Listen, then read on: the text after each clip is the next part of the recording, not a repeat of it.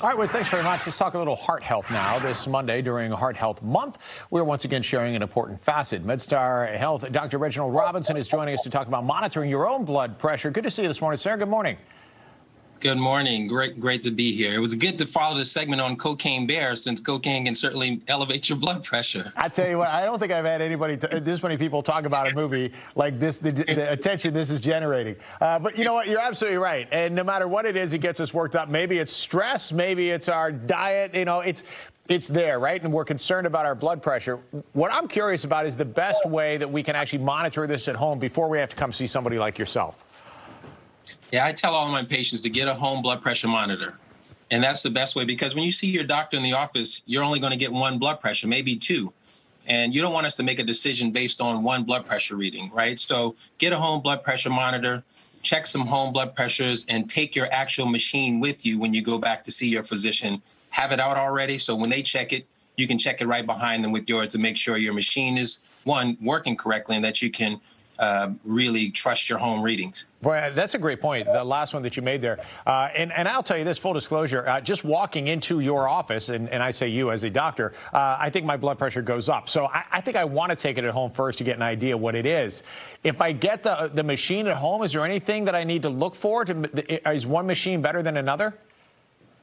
Well, there are several machines, and you can go on the consumer website to look at them. So I don't want to promote one particular brand. There are several. Usually you want to use the cuff like you see here on your screen. It's probably a little better than the wrist cuff. Okay, good to know. So we get that, we can monitor ourselves at home, and now we realize maybe we're a little high. Not like really high, but a little high. What are some of the best ways that we can bring that back down?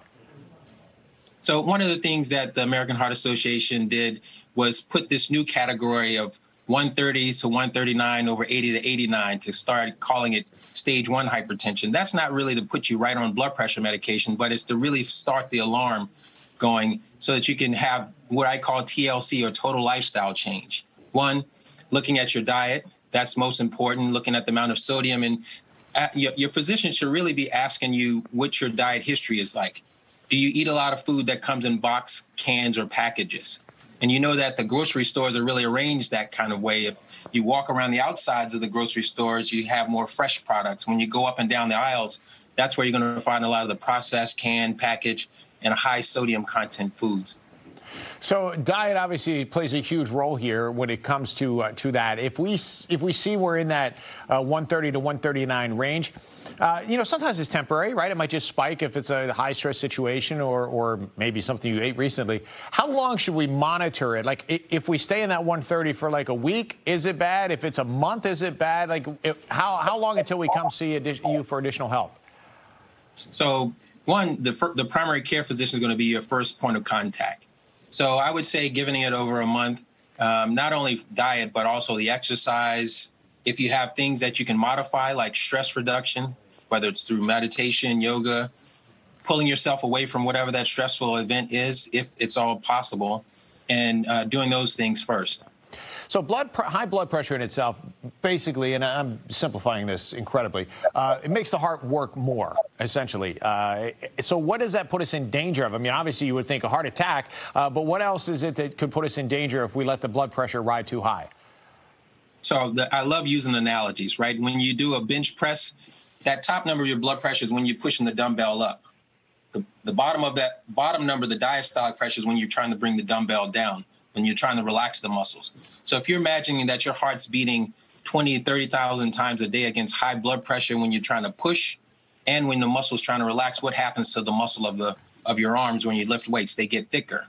And then that can progress to first stages of congestive heart failure. You keep doing that, that can lead to dilation of the heart or the muscle fibers breaking down and progress to heart failure. It can increase your risk of a stroke. It can, one of the leading causes in the African-American population behind diabetes, leading to kidney failure and ending up on dialysis as well. So all of those things can fall under hypertension, which we call the silent killer because the most common symptom is nothing really. Absolutely. I mean, this is such good advice. And the number one step is go ahead and get checked, first of all, to get an idea where your starting point is. And then you can work with your physician to get yourself back down to a more normal level. I love the analogies to both working out and Cocaine Bear. So we're in the theaters and we're in the gym. This is great. Dr. Robinson, you're welcome back anytime. Thank you so very much. All right. Have a great day. Take care. Thank you so very much. Reginald Robinson with MedStar. Thank you very much.